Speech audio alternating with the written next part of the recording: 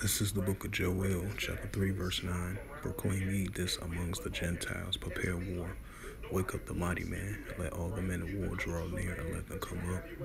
Joel chapter 3, verse 10. Beat your plowshares and swords and the pruning hooks into spears, and let the weak say, I am strong.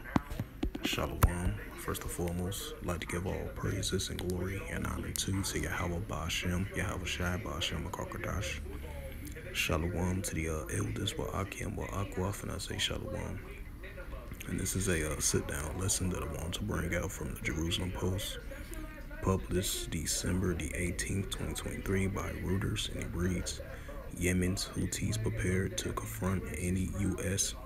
foreign coalition that deploys to the Red Sea.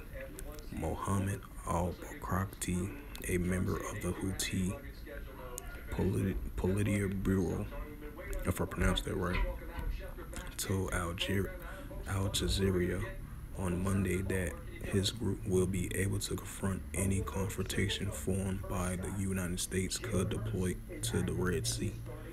Early on Monday, the U.S. Defense Secretary Lloyd Austin gave a joint press conference with his Israeli counterpart, saying, "We are taking action to build an international coalition. This is not just a U.S. problem, it's an international problem." Austin announced that a virtual meeting could be held on Tuesday between him and fellow minister to address this threat. Houthi official al-Bakrakti, if I pronounce his name right, also told the Al Jazeera that the U.S. offers not to obstruct efforts towards a lasting peace in Yemen in exchange for Houthis halting their military operations in the Red Sea. "We are categorically reject this," he said. We're at 1 Thessalonians 5 and verse 3, prime example.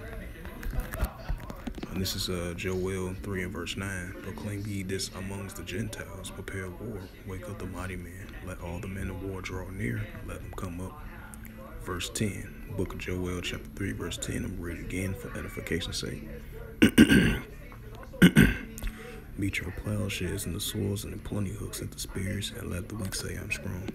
So with that, hopefully this sit-down lesson was edifying of this recent news article from the Jerusalem Post as of December 18th, 2023 by Reuters, as tensions are starting to increase once again over there in the Red Sea between the Iranian-backed Houthi rebels versus the United States soldiers and its armory versus Israeli Defense Force as well too.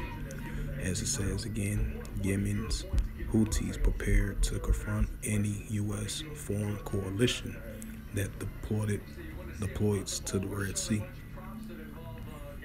And so with that, I'd like to give all praises and glory and honor to Yahweh Ba'ashem, Yahweh Shai Ba'ashem Akarkadash. Shalom to the elders, Akim Wa'akwaf. And until next time, I will say Shalom.